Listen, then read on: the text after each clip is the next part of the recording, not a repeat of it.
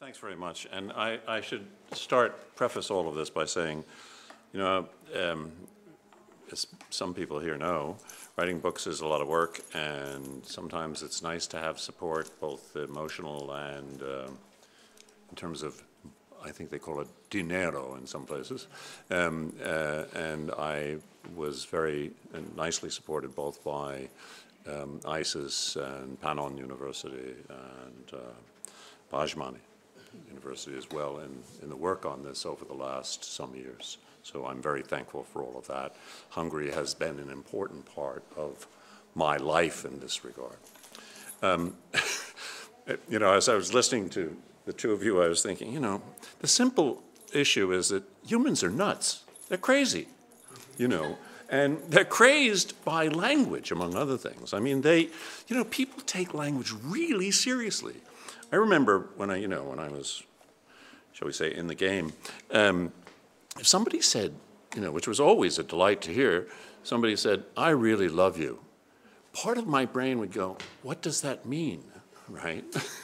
We want to hear these things all the time. We want to hear wonderful things, how beautiful we are, how intelligent, etc. And probably that has some sort of survival function, at least at an earlier period, but we really are crazed by language, and we take the categories literally, right? We tend to think we are what other people tell us we are. And you know, from a very early age, I always thought this was a bit crazy. And I'll tell you a funny story. As both Yuri and Bella indicated, you know, I spent the first several decades of my life in the United States trying to also see if it could be made to work. And I decided, because all of my grandparents are Irish, and I was therefore de facto an Irish national, I left the United States almost 40 years ago now. 30 years ago. Feels like 40. And, you know, I became Irish, you know, learned how to drink Guinness and all that, right? Yeah, I mean, you have to do these things properly, right? So there was a wonderful story about the way in which identity plays out. And I taught for 5 years at the University of Ulster in Northern Ireland, which gave me an extraordinary education in the problematic character of identity, right?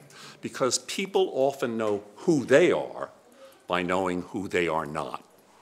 I knew who I was in family terms from a very early age, right? You know, we were Catholics, boy, you know, and we were Irish, etc., all those kinds of things. My father used to say things like that. There are several verities about us. You're Irish, you're Catholic, and you're a Democrat. You know, okay, write it down, you know.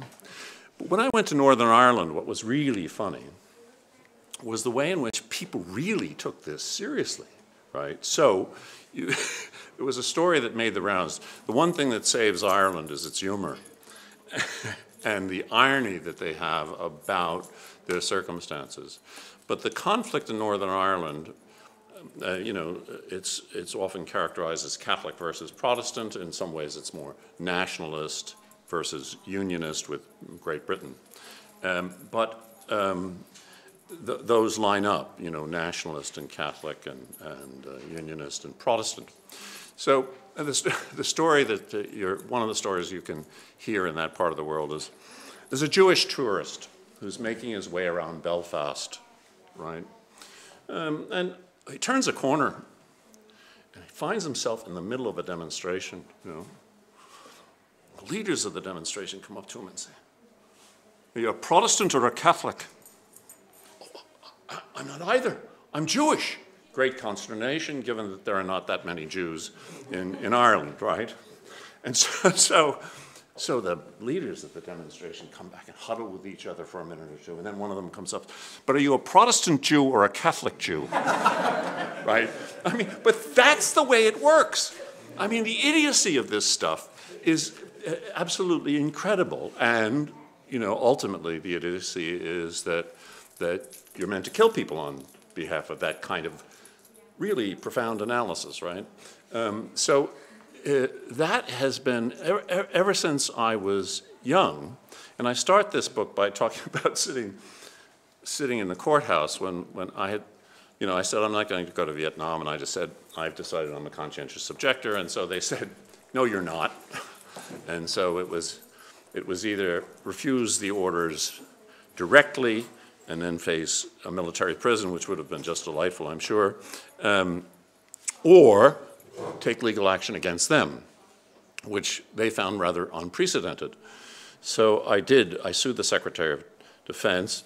The case went through the district court, where you have just one judge, and then it went to the U.S. Court of Appeals. I'm beginning to think this is really something, I was 25, and I didn't know, So here we are. I'm sitting in the courtroom, and I'm listening to these three judges, and they sit way up high, so you're meant to feel, like a plebe. They sit way up high, and the judge from the Justice Department in Washington, not the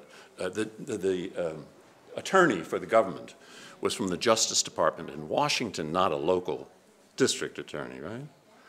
And my attorney, and all my friends are there, It's a room like this, right? And I'm sitting all by myself in that courtroom, very austere courtroom, right? And they start talking about this guy, Skelly. And I'm thinking, who is that, right? Because I had become a legal abstraction, right? And so, you're condensed into this character. And, law and the legal process does this much more than Google or Facebook, right, which are doing it for all of us right now. And also, friends, family, etc. They decide who you are, right? And we all do it, We establish, especially psychological categories for people, He's very narcissistic, or he's whatever, or, etc. And we actually then start to relate. We create that. We create that other person, and we miss their fundamental humanity. And it's one of the reasons why I'm so concerned about language, because we use language promiscuously, right? We don't stop and think about how we define things.